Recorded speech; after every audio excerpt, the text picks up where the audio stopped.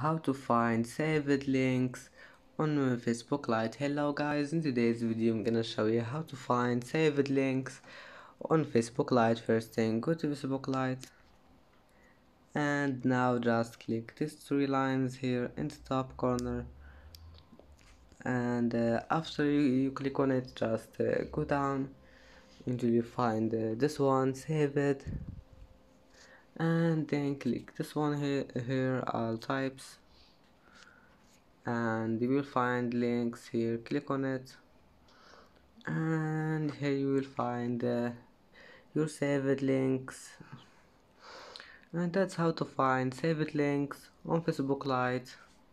And that's it for today's video.